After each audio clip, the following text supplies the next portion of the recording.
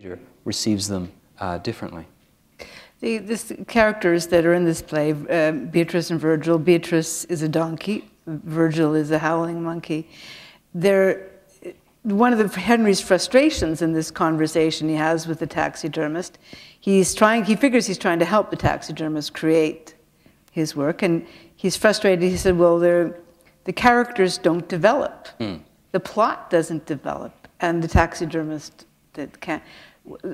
So I don't want to. I agree with you. This is difficult to. I'm walking on eggshells, trying not to give things away. People are halfway through it, and we can't ruin things for them. But I wonder if there's something static about horror. Exactly. There is something static about it, and I think that's why. I mean, we've shy away from. We haven't normalized. That's the operative verb I'm using. We haven't normalized our relationship with the Holocaust the way we have with war, for example. Our dialogue with war is a normalized one. You know, let's take the example of France. The signs of war are all over France. Every village in France, every village, town, and metropolis will have any number of monuments, squares, avenues that memorialize what happened during that war. And people, I said, it's a normalized relationship. It's a horror, but it's one that they are in dialogue with, that they understand. We don't have that with the Holocaust, in part because it is static, in part also because whereas war lends itself to all kinds of roles that we can play, and you can switch those roles. So the French, for example, who in many ways collaborated with the Nazis. You know, it's interesting, after the war, a huge number of collaborators. Right after the war, suddenly there's a huge number of resistance fighters that come out of the woodwork. How many politicians in France claim to be in the resistance? You know, it's funny, we don't remember seeing you in the resistance, but you claim to be. You know, war, you can change your roles. Problem with mass murder, with the genocide, there's not that many roles to be played. You know, they're victimizers, which you obviously want to deny as much as possible, or you're victim. And then there are obviously many, many collaborators, but I sort of include the active ones under victimizer. And the ones that are the passive ones, the ones that just let the trains rumble by, I suppose they're compromised, but we can't demand heroics of everyone. It's a shadier area, so there's a lot fewer roles you can play. And victimizer's victim, it's kind of static. There's a, you know, at one point the taxidermist says, my story has no story, it rests on the fact of murder. It's just that, it's an interruption. And so it is, you're right, that's a very good way of putting it. It is kind of static. And what do you do with this static event? Well, I think it still kind of remains in a static limbo. The personal effect that this book had, I mean, it had many effects. I mean, it's intellectually so challenging, so interesting, so emotionally deep. It's like, if you look at an iceberg, and you see little 7/8, you know, 1/8 at the top, and the 7/8 is underneath, and you collide with it, you know.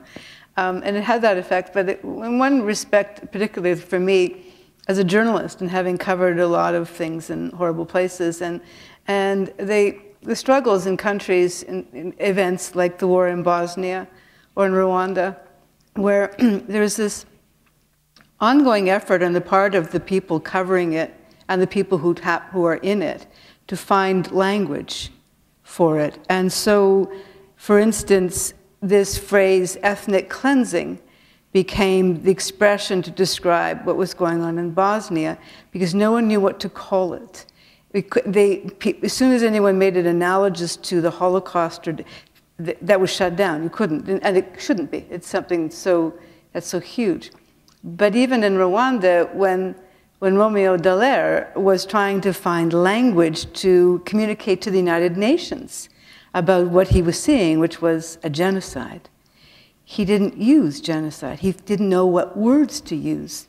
And even years later, everyone struggles with the language. And what I worry when in the course of this, in this Beatrice and Virgil, is that in some senses the way journalism has failed to describe what happened. I worry, can literature fail us as well to capture this? Well, of course it can. There's bad books, there are good books. But I think that once we've established the facts, I mean, in any historical event, in fact, horrific or great, the key thing is, first of all, getting it on the record. you know, if something fades from the record, then that's it, it's completely gone. It's worse than a dinosaur, it's even vanished in terms of a word for it. But once it's on the record, then in a sense, we do have to work on the words for it. I mean, already genocide, the word genocide was created right after the war. It was coined, it was a neologism to describe the mass murder of people who share one characteristic. And we should be precise in its application. So for example, what happened in Cambodia under the Khmer Rouge is technically not a genocide, because in a genocide you technically kill someone from another group, whereas the Cambodians were killing their own people. So technically it's not a genocide. Now, you may say that's hair-splitting, but the meaning of words are important. But beyond individual words, which are important, we need to construct narratives, because something that happened and how we talk about it are two separate things. And you really do need those representations, and I'll give you once again an example. It's interesting, whenever you go to any of the camps in Germany, before you enter them, in a sense, the keys that unlock the place to you are representations of it. So most camps you go to, you will have, as you enter, a panel with photographs. The same photographs, there aren't that many, the same photographs of the camp. So before you get to the crematoriums at Auschwitz II, Birkenau, you'll have the few photographs that exist of, it was probably taken when because the Hungarians were killed very, very quickly in great numbers, you know, of Hungarians' entire families just waiting around in the very forest you're standing in. So it's a benign forest. And you would feel it's a delightful forest. It's, you know, it's Europe in spring. It's beautiful. But you have these photographs of that same forest, and you have entire families, old women, children, men, just hanging around, looking. Some looking at the camera, some looking away. And you know what's happened. And then you're possessed with horror. And then that forest becomes horrifying.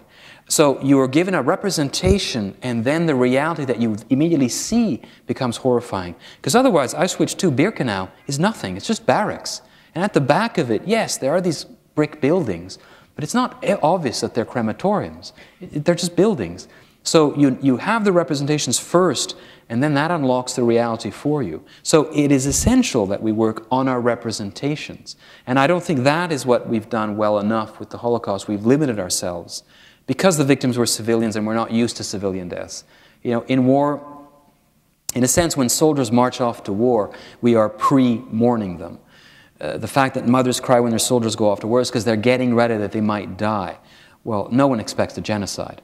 No one expects one. We have no conceptual framework to accept the massacre of, for example, in the Holocaust, 1/4 of the victims were children. We have no conceptual, nor should we have, frankly, a conceptual framework to make the death of a 4-year-old child acceptable. And therefore it's hard. But therefore we have to work on the representations. And they will be bloodless. I had an excellent question. I did an event at Chapters in Bayview, and a man had an amazing question. He said, you know, the Holocaust was unbelievably bloody, and in your story, you use the metaphor of taxidermy, which is a lifelike representation of something dead, but it's completely bloodless. How do you link the bloodlessness of taxidermy with the extraordinary bloody event? Which is a brilliant way of looking at it. And I said eventually, well, that's the way it goes. I mean, yes, you're right, words are bloodless. But that's all we have. Through the bloodless representations, we have to hope to see, using our imagination, to see those bloody events. But those bloodless representations ultimately are all we have. If we lose those, we lose everything. But the representations, if they're limited, what limits them? Is it our imaginations? Are there rules imposed on us by those who feel that we can't do justice to it, we don't understand it, we're not allowed to speak to it? What is it that limits our representations? Well, in this case, well, it's interesting, we tell war jokes, but we don't tell Holocaust jokes in public. There are very funny jokes about the Holocaust, but we're very careful we're apprehensive about where we talk. There's an aura of apprehension. I think there's a fear of saying the wrong thing, and of course you can say the wrong thing. There's the fact that the victims